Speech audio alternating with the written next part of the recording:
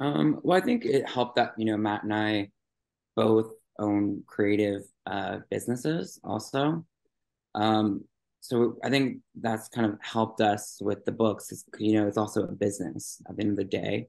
But collaboratively speaking, I think it was our first book we did where Matt sent me like the illustration of the house and I text him an edit. And as soon as I text the edit, he had already sent me the edit. Like, um, also when I was, I think it was last year, Matt and I actually were partners in a game of charades, wasn't it?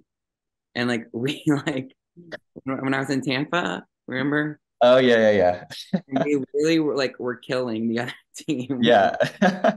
I Like know, we we're kind of in sync in that sense, the yeah, creative sense. I think it was like one of us just did this and then one goes elevator. And it was Yeah, I think we do definitely though.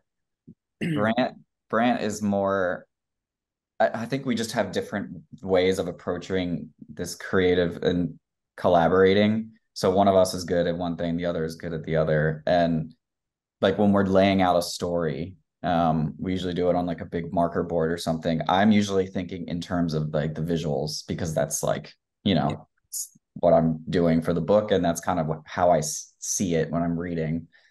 But Brant is coming up with storylines, and I'm like, how are you like thinking of this right now? And I don't know. It's just, I think it works really well together that we're both good at different things. yeah. Like I'm definitely more of the like whimsical, like philosophical, like Yeah.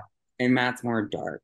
But, Yeah. Brant uh, keeps it children's themed. And if it was just me, I'd be turning into like crazy stories that kids wouldn't want to read because it's too scary. but I think as we've gone throughout, like we're on book five, like they're getting a little bit more darker as they go because you're realizing, oh, kids today aren't so naive with some things, and so it's getting a little bit darker. And I remember when we were coming up with this Bernice and the Shadow Witch. Matt was like, "Oh, I love this," because it was dark.